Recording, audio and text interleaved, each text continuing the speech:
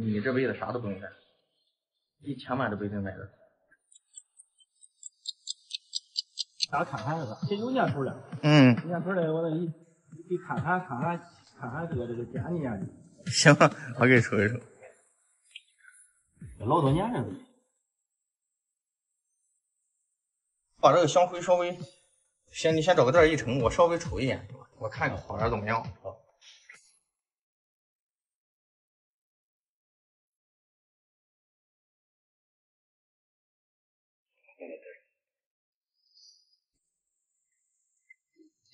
哎呦，不好意思啊，没事，我不知道里边还有点。看来你这家老弟是常年这个烧香拜佛的啊。哎呦，这块太正了。还有个布吗，大哥？还有个布吗？我稍微看一下，我看一下。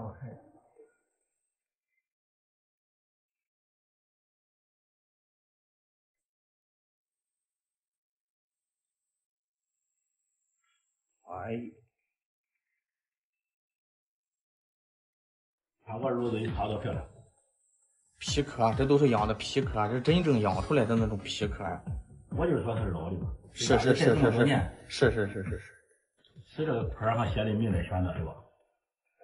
你这辈子啥都不用干，1000万都不一定买得到，但是它已经就是很好了。宣德的风箱，清代中早期吧。宣德的当时那个就是暹罗国进贡的那个，就咱说那批铜啊，叫封魔铜，早就失传了，没有了。当时就做了那几千个，根本传不下来。哎，我跟你说，这个有一个什么，这个皮型好，你看吧，肚子大，发现了吗？肚子大，它这个重心就靠底，这明显的什么？这龙耳不像龙呀，叫幼龙，幼耳。幼龙啊，那个幼一个虫一个游，这种的就是明显的宣德制式啊，就早期的炉型越早，重心越靠下，它漂亮。再后期呢，肚子就变小了，然后重心靠上了，这个太难得了，这种啊。我有时候就挺激动，我说话就说的比较直，就是是真真，是假假。这东西就绝对就是说这纯一线的东西，你就很难找啊。咱说的啊，一件好的东西不单纯器型好，皮壳好，你听声音啊，听见了吗？就说明铜质通脱，那时候硬朗。咱说的金石之声就是这里了。写的可是明代，写的明代不是，后期很多做的，你现在还有写明代的。你像这种观音似的，那才就是新的，没年份。对，你很专业，前两天刚清的。对，这就不一样。你说皮壳，你看这什么？你看一看这皮壳完全不一样。那这种浑厚感。我这咱到时候再少留点。行，反正你心里有个数啊。太便宜了，到时候也别省。有什么事你给我打电话，行吧？行，那就这样啊。哎，好麻烦。哎，没事。那俺走了哈。你到时候一定什么给我打电话啊。好的，一定给我打电话。好嘞。昨天这边雨下大吗？前天大吗？哎呦，昨天济南的雨啊，哎呦我的天！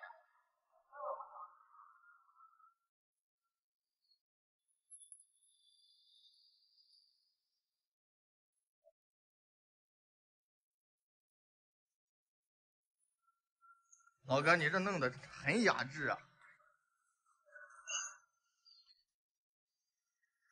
这是我们本地一线的一个老行家。老哥，这个大将军罐多少钱？这不像你开价8千。再实惠点吧，老哥。啊，再实惠点，诚心想要了。我刚才有个6000。我看应该是个全品是吧？应该是全品。器型好，关键还带个圆盖。对，圆盖。我收的10来年了吧。我上月不收啊，这么一个还挺花，你说全买了，那都有毛病。是。有6、7根来，就这样活的一个。瓷器10老9残就这样，你看这个也挺好吧？你看这修了，大家看一下哈。我经常说，我说老的瓷器上哈，有些时候我们在万不得已的时候，特别对于小白来讲哈，或者是初学者来讲，我们对于画风、胎质、釉面都不把握的时候呢，你看啊，咱不照的时候，你感觉釉面很光泽吧？老的包浆啊，你洗都洗不掉啊。之前我讲课的时候说过。那么我们一照，你就会发现这都是彩行，都已经浸进去的啊，这就是包浆的一种。我们是用紫光灯啊，用这种紫光灯是能照出包浆来的。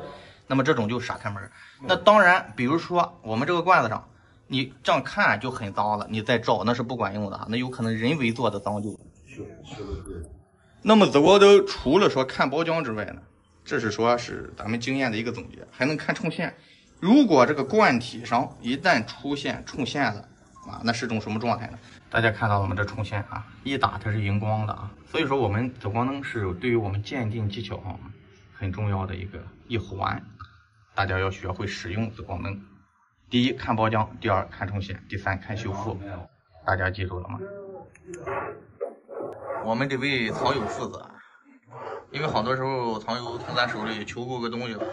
哎，给人保证品质，又仔细检查一遍啊，那这样呢就是万无一失。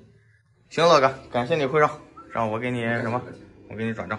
很多藏友呢就是反映啊，说小哥你也不讲，你这时候很匆忙。我们今天呢着重给大家讲器型，可能大家都知道了，这个将军罐，形如将军啊，上边有这种头盔的这种感觉，气势呢非常的雄伟啊。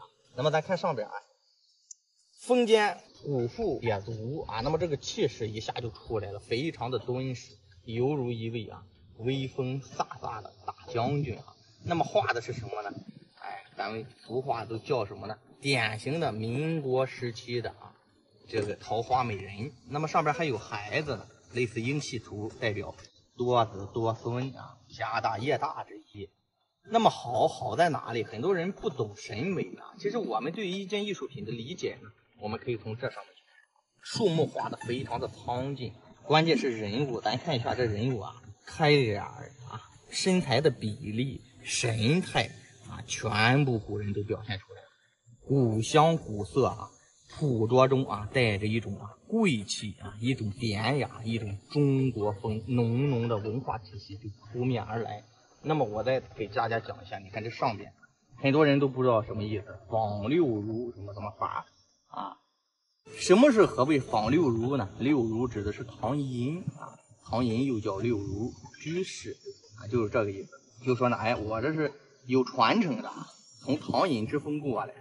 桃花坞里桃花庵啊，这句话可能都知道啊。桃花坞里桃花庵，桃花庵里桃花仙，桃花仙人种桃树，又拿桃来换酒钱啊！你看他就画的桃树嘛，妻妾成群，这是多么美好的生活呀！所以说我们中国的文化都是具有传承的，而且呢，第一，他画的人物花卉，一幅非常美好的这个生活气息啊。那么后面呢，哎，还有诗文啊，什么写的遇人如花等等等关键后面写的。